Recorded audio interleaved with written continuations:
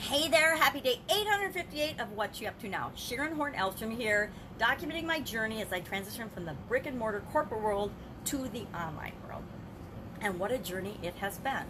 Call this today okay then, because I did a little social experiment yesterday and I'm getting beat up a little bit from some of my connections and some of my friends saying, well, why would you do that? And I'm not apologizing for why I did it. I did it intentionally to do a test. I am always testing and tweaking myself to be a better human being. And one of the things I've noticed over a long time is that social media can have a great positive effect on people's lives, but it also has a really negative effect on people's lives as well.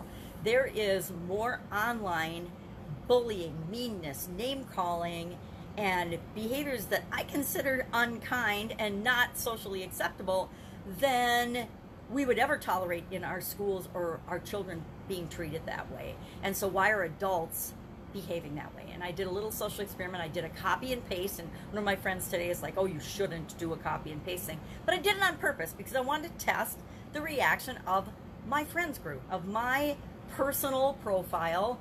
I did this on Facebook to test and see how people responded.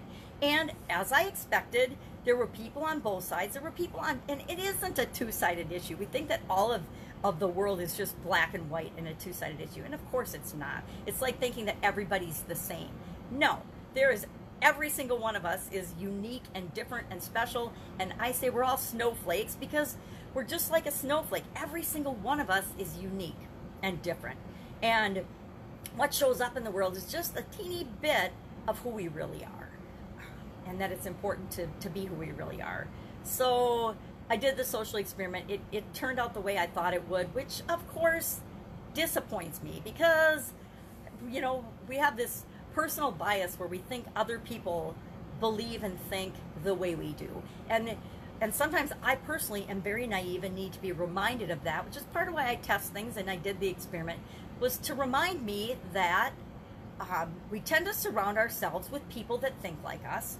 We tend to do what we've always done. We're definitely habitual beings, right? We find a pattern in a groove, and our subconscious keeps us in that groove. Our egos find a groove and we stay in that groove. And every once in a while, I like to step back and say, why do I even think that? Why do I even believe that? Where did that come from? Who does that belong to? And you know what? I've learned over the last decade that a lot of my thoughts, a lot of my feelings, a lot of my beliefs that put me in the dead zone, had a sudden cardiac arrest and it was in a coma and frozen and all kinds of stuff. What put me there was that I was not living my own life. I was living the life that other people expected me to and what I should do, right? Everything was filtered through, well, how would my husband think about that? How would my family think about that? How will this make me look in my corporate environment or in my job or in my profession? You know, will this make me look professional? And following that sudden cardiac arrest, I realized that, boom, it doesn't matter to anyone else how I look. What matters is how I look to me. And there's one of my dad's favorite poems, and I love it. It's the wrong name, but we call it The Man in the Mirror. And I looked it up when he passed away 5 years ago because it's such a powerful poem. And I encourage everyone. I should go look for the link. I've got the link somewhere saved in my computer, which is full of vast quantities of information.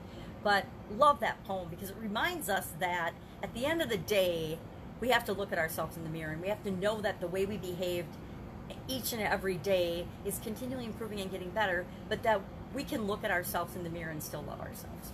Anyway, so okay then, no more social experiments for me, but it was interesting. I need to hop on my Facebook account today and look at some of that or see what happened with the experiment, but there was enough last night that I don't really need to look at any more of it.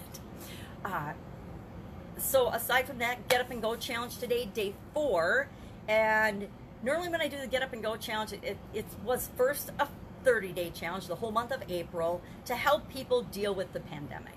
And then I did a 5-day challenge with it a couple of times just to test and teach people how they can use a framework to deal with any challenge, any situation, anything that comes up in their life, any problem, roadblock, difficulty that they're not sure how to deal with. If they use this process, if they use this framework, and I actually call it soap to scrub away the germs or whatever, or the anything that's bothering us, that they can use that, and once it becomes an automatic part of you, every situation you look at, every problem, you automatically run through this just like any other habit or any other, it's just like becomes a habit or a belief, right? Something that runs in our subconscious that we don't even have to think about, but it automatically gives us better results.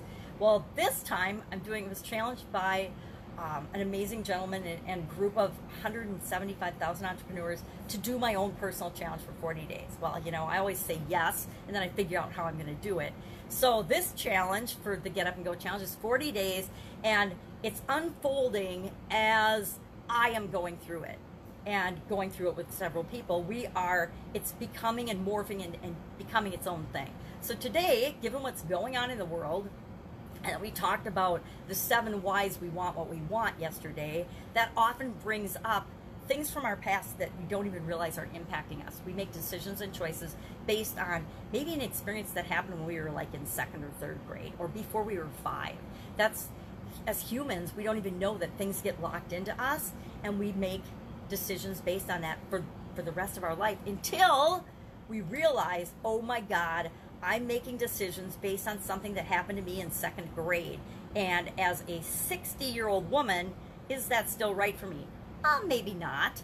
So on the back of that, I wanted to talk about our core values and what really makes up the essence of who we are. And so I shared my 5 core values, and I'm encouraging other people to do the same. Just list out what are your 5 core values, and maybe it's different for each and every one of us. There's no judgment or no guidance there. My 5 core values are my 5 core values. My kids each have different 5 core values. My ex-husband, my sisters, all of us, even from a same environment, have totally different core values. Like the 5 core values for each of my 4 sisters are different than my core values are for me. And we grew up in virtually the same environment, right? Or a very similar environment. So today, Get Up and Go Challenge 40, day 4, all about your core values, top 5 core values. I probably should have done 4 since there's so many 4s, but whether it's 4 or 5 or 10, we all default to a certain amount of values, and it's usually a handful, right? Usually under 7 that impact us subconsciously and automatically. And sometimes we choose what those are, other times we don't. I used to have a huge need for safety and security. I don't know where that came from. I don't know why I felt that way, but I was very risk adverse when I was younger. And it could probably have come from my parents went on date nights and we were left with a babysitter, and I was scared that they weren't going to come back or something. I don't know where it came from. I don't care, but I knew that I needed to release that dependence on there had to be safe security, and all the risks had to be taken out of something before I would make a choice or a decision. I used to be terrible. I'm like a super fast decision maker now, but that was intentional, and it took me a while to come up with ways of becoming a fast decision maker, because I used to commiserate over everything. We'd write a paper in school and the teacher would say have 3 sources. I would have 15. It was ridiculous. I wouldn't make any choice or decision until all the ducks were in a row, literally ducks in a row, and things like that. But over time we change. So core values, very important.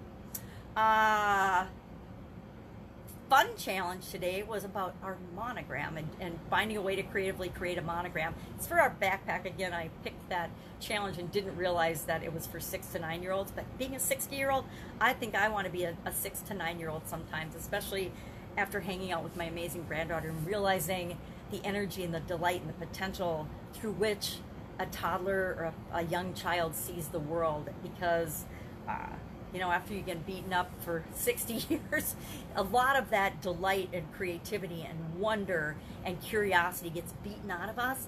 And it's fun to hang out with somebody that reminds us of that. It's fun to play games, and it's fun to be creative, and it's fun to make projects and do things and realize what a big part of my life creativity has always been, and how I've shoved that down and stifled it for decades. But the fun challenge today was about creating a monogram. Day 149, I believe, already. Can't believe 149, because I did not start this challenge at the beginning of the year. I think it started a little ways into it because I was finishing up last year's challenge, was to do one thing every day that makes you happy. Definitely happier than I was last year, but I think I could probably do one thing every day to make me happy again this year for sure. But fun is more important this year because I definitely need some more fun in my life. What else is going on? I don't know. doing a ton of things right now, a ton of projects, working with a bunch of amazing new people, and that's always fun and exciting as well. If I can help you in any way, hit me up, ask in the comments below. If you, whatever your position, the Get Up and Go Challenge, I want to invite you to join us in that. It's all about making sure that you are better off in 40 days. I mean, massively better off in at least one area of your life. I'm going to address 5 areas of my life during the challenge just to set an example and show that you don't have to just address one area of your life to make changes, and that we can make changes in more than one area of our life simultaneously. I know that goes against the belief that we must focus on one thing, but guess what? If we ignore any of the areas of our life, remember there's 7, for an extended period of time, we end up dead. Ask me how I know. All right, have an amazing day. I will be with you tomorrow to report in what's going on as I transition from the offline to the online world and help other people do the